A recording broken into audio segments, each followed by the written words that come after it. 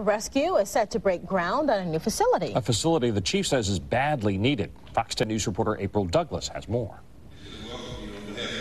Mobile Fire Rescue welcomed 18 new members today, and soon it could be breaking ground on a new fire station. The contract was just signed a couple of weeks ago. Contractors should be moving on site within the next couple of weeks. The new station will be built here next to the Mobile Regional Airport. The complex will serve a dual purpose, housing a police precinct too. The new station is just one that's going to be built because of the recent annexation. Mobile Fire Rescue hopes to have the new station on Airport Boulevard finished in the next 14 months.